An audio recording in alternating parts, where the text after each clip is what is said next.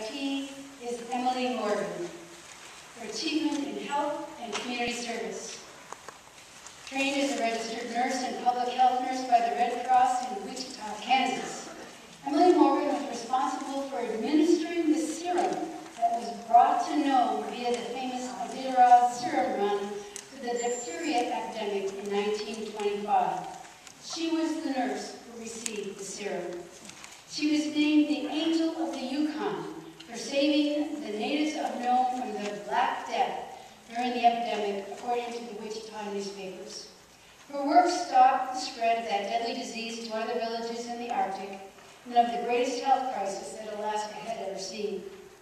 During the First World War, Emily Morgan served as a commissioner in the Army Reserve Nurse Corps, and she served in France, Germany, Italy, and Belgium, and England during World War II. She also worked back at home as the first public health nurse in Wichita and wanted to go on to become a missionary. There she was sent to Alaska, where she lived for 15 years. She worked at the Jesse Lee Orphanage in Alaska, the hospital in Barrow, and the Maynard Columbia Hospital in Nome, Alaska.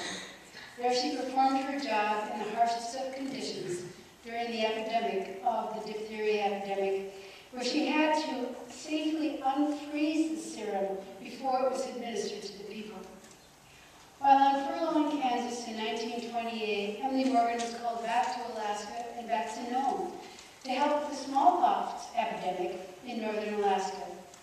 In 1935, she was in charge of the Barrow Hospital when the bodies of Wiley Post and Will Rogers were brought to the hospital because their plane had crashed on August 15th. The most famous aviator, Will Rogers, and celebrated America's favorite Hollywood actor, were on vacation in Alaska when their plane had crashed. Emily Morgan died in Kansas in 1960, but she loved the 15 years that she spent in Alaska. Receiving on behalf of Emily Morgan is Steve Levi from Nome.